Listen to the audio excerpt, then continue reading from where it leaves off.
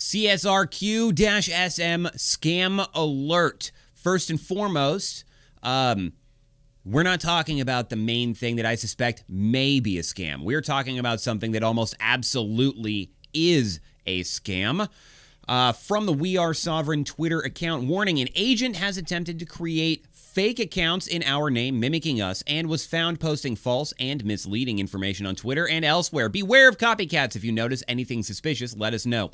I have not verified whether or not We Are Sovereign Inoculum Labs is 100% a scam, while I suspect that it may be, especially when you relate it to or compare it to the Guardians of the Looking Glass and the Raindrop DAO situation, we'll say. I believe it may be. That is besides the point. This guy here is almost guaranteed to be a scam. CSRQ-SM or at CSRQ-SM on Twitter is saying that they're a system analyst and a whistleblower, and then they list you a Bitcoin tip jar. Now, you can see, as I said before, the screens are easy to Photoshop. This one actually looks very, very similar to what the other team released. Colors are a little bit off. It's hard to color match when you're going directly as opposed to taking a screenshot of a photo. However, oh, they have a new tweet up. Let's see what they have. Oh, Hillary D.R. Clinton. You see, there are inconsistencies here between this guy's, what I'm saying are probably Photoshopped images, and the actual images that are also probably Photoshopped and easily Photoshopped from We Are Sovereign and the Inoculum Labs website. You see, this says Glenn Lee Beck. This has middle initials.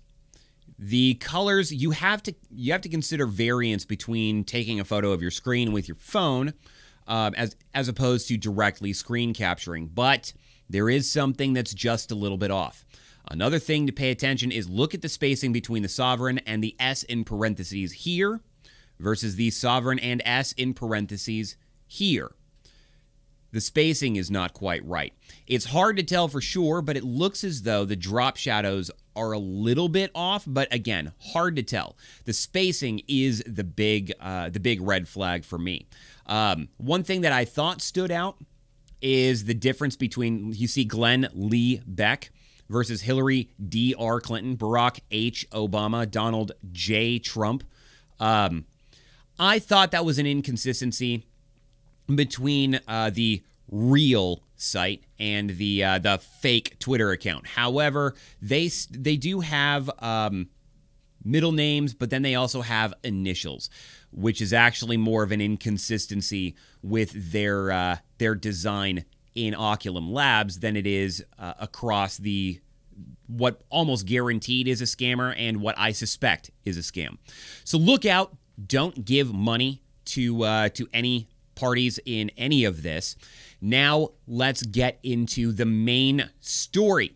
There are many claims that Inoculum Labs is being censored and shadow banned. In their first email alert, they said that they are being shadow banned on banned.video. Let's see, where is that?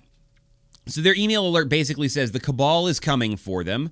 And actually, that may not be it. They're inviting people to send them emails to get in. They want... Oh, there it is. Other alt media sites are banning us. This has happened on Alex Jones's website and Mike Adams' Brighteon and many other Telegram groups. They're cutting out the people in the CSRQ-SM. We're being censored, ladies and gentlemen. And in case you needed more proof of that claim, we have We Are Sovereign's official Twitter account saying we are now officially shadow banned on YouTube for comments. Our comments do not show up. We have tried to thank those who are covering us like Alaska Prepper, but we are not able to do so. Number one, I said, until you post an unedited video of you making a comment and it not being there, everyone should assume you're lying. They decided to respond, why would we lie about something like that? Jussie Smollett. That's why. We are trying to post comments on videos from content creators who support us. Why would we not that want to be seen? It's frustrating that we cannot have our comments posted. Listen, Michael, it's very simple. Jussie Smollett. So I responded with, so prove that your comments are getting deleted, take a video. As for why someone would lie, there are any number of reasons people lie about being a victim. Extraordinary claims require proof. They said they're not being deleted, they simply do not show up. We can make an attempt to demonstrate this. By the way, they have not made such an attempt. To which I respond, please do. There are a number of innocuous reasons that comments don't show up. For example, I ban links from posting in my comment section. It goes to a place for me to review. Everybody who posts a link in my comment sections, even if they are an approved user, still has that sent to be reviewed. Maybe you posted something in there that the channel you're commenting on wants to review first before it gets automatically posted. That's an innocuous reason.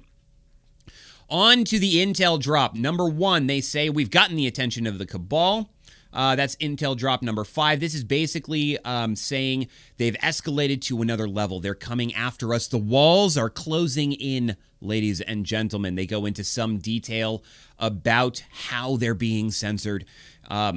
If they were being censored, they would not have reached what they claim to be 1 million views, although I suspect it's considerably less. Not that it's easy to count or capture at this point, because they have their information all over the place. And then they go into detail about what the system is going to look like, how it's going to be a terrible world if you are not sovereign. And then some information about how the economy is going to work, which they continue in drop number 6. Huge USDR inflows seen. They put a lot of effort into that USDR system and talking about it, while also saying that it has nothing to do with any crypto or any USDR tokens or stock symbols that currently exist. They say, people are asking me where we can find the USDR blockchain. Gideon replies, it's not public, it's classified. That kind of thing won't be anything even some of the best hackers can find. Bill says, but they're saying to me, let's hire some hackers. Gideon says, that's like saying, let's hack the CIA. Forget it. If it could be done, it would be done. Says the guy who runs White Hat Hackers, who have exposed the rest of this system. And the hackers have somehow survived being in the system, working for the cabal, while also being whistleblowers and not been murdered. Bill asked, is this why crypto inflows go to dead wallets?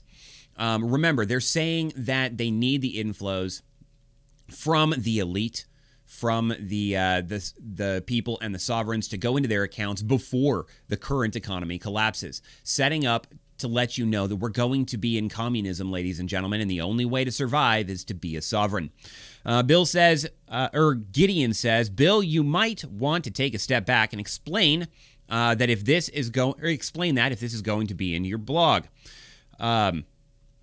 Bill says, right, when the inflows come in, you send crypto to an address and it just sits there. There's nothing we can glean from that. I did that and we looked at the address, but we can't learn anything from it. Gideon says, no, you can't. It's very smart how they're doing this. When the sovereigns are sending in crypto to get USDR, the crypto goes to a newly generated address and there's no way to find out who created it, where it was created, nothing.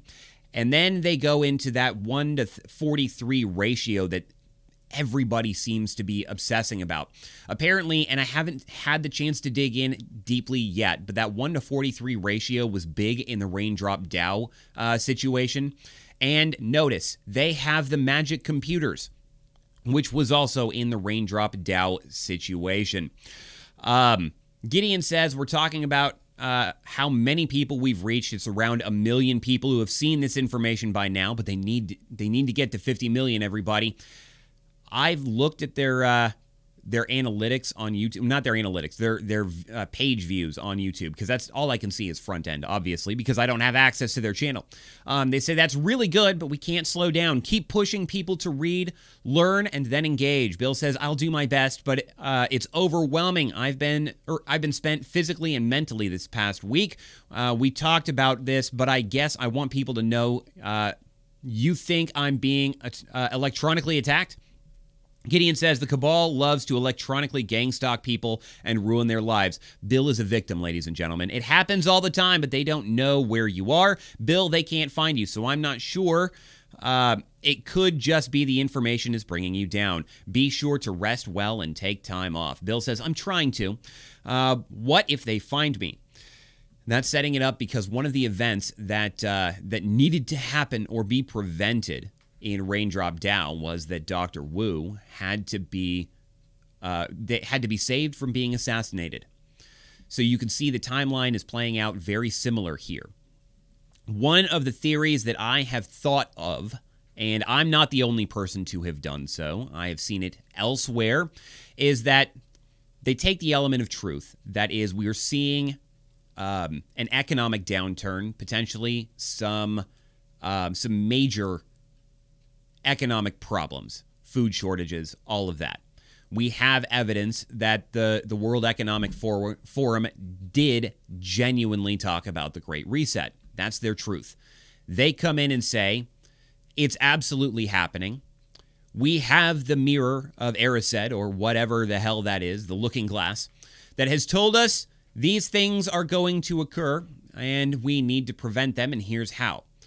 And then they come in and say, look, here's the software that they are going to use to escalate their Great Reset. We're on the inside. And look, everybody you like, everybody you follow, everyone you thought was on your side is actually against you. You cannot trust them. You can only trust us. And then at some point, you will get an email or a message in Telegram or something that is very, very urgent. You need to give us your name, your social security number. Who knows? Who knows exactly what it is? But the time is very short. We're going to make you sovereign. You're going to be one of the 5 to 10 people that is going to be made sovereign. And the theory that I've seen floated about, that I thought of as well, is that inner circle that is going to be the few people, the 5 to 10 people that is going to be listed as sovereign. There may potentially be a dozen or more of those inner circles that is going to be isolated from everyone else. So everyone in those groups is going to think that they are the only ones in the inner circle. And all of them are going to transfer their data, their whatever it is, into USDR or whatever the end plan ends up being. And then Bill's going to get killed. Gideon's going to get killed. All in quotes. They'll disappear like Dr. Wu did in Raindrop Down. That is one of the theories. Again, this is a theory. I'm not saying that it's actually going to happen this way because I don't know for sure. I can't predict the future because I don't have the looking glass, ladies and gentlemen. But that is one of the theories being floated about how this is going to work. And it is a distinct possibility for sure. Another possibility is they just keep stringing people along and then nothing ever happens. And they say, here's how we saved the world from the Great Reset by our book. That could be another way around it. The first seems to be a little more plausible because it's not that different from the phone scams you get that guys like Scammer Payback expose and go after. The phone scam centers from India. It's that dire emergency, the insider that is your only friend and there to help you, and it's an emergency. You have to do it right now, otherwise we can't solve the problem. I don't know. We'll see. Let me know what you think down in the comments below. Then head over to the locals page, ridgedalebrand.locals.com, for exclusive content you won't find anywhere else. Till next time, thanks for watching.